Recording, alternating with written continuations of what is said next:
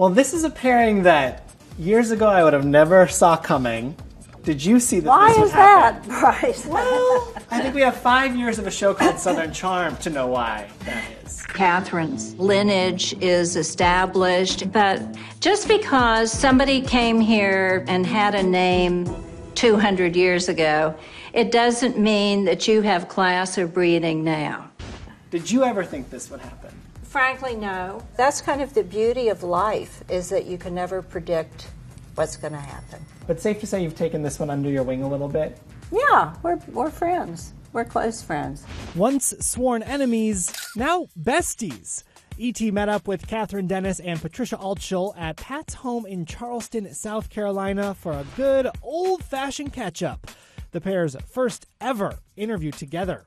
What does it mean, Kathryn, to be sitting here next to Patricia? A lot of progress has been made in my life, and I think overall in my relationships with everyone. A lot of my problems really go back to Thomas, because he was very convincing in telling me things about Kathryn, and we didn't have any open communication. I think Kathryn has always been this Kathryn, but there were bumps in the road, shall we say. We finally got to a point where we kind of like each other, actually, it turns out. How much time do you guys spend together now? You know, it was a slow progression from the finale. We would have the occasional dinner, but since you've had a boyfriend, I haven't seen quite as much of you. Right, no, I've been kind of off the grid for a little while. You know, the honeymoon phase sometimes, I suppose. But your ex is still very much in your life. Thomas is not on the new season, but he is still a big part of the new season. How do you feel about all the stuff that's going to be discussed on the show involving Thomas? Honestly, I think in the most neutral way possible, I'm quite numb to it. You know, nothing surprises me, and it's unfortunate that negative things happen and are talked about, but it's a part of my life at this point. So I just keep living in my bubble and moving forward. What about you, Pat? Well, as you know, I have no problem giving my opinion on anything, whether anybody asks me or not. But I cannot say anything about Thomas because he served me with papers. I'm subpoenaed. You won't get anything from me. After announcing his exit from the series in the wake of sexual misconduct allegations brought against him, all of which he's denied, Thomas filed a lawsuit against Bravo and the production company behind Southern Charm, in part claiming producers encouraged Kathryn to fight to change her custody agreement with him for the sake of drama on the show. It's just, overwhelming.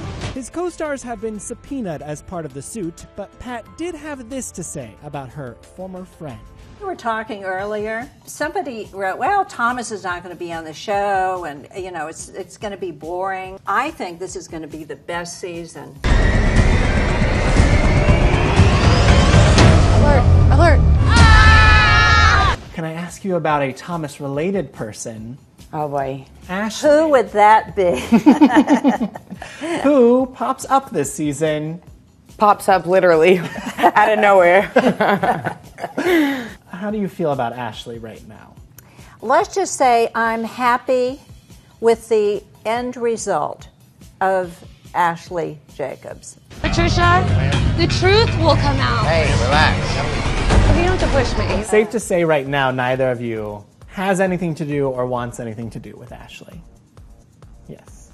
That's being charitable. Kathryn, did I see out there that you were trying to get a restraining order against her? Yes. Included in my most recent motion is a restraint against her being around my children. I think it's best that she's just a non-existent human in all ways. So are she and Thomas together right now?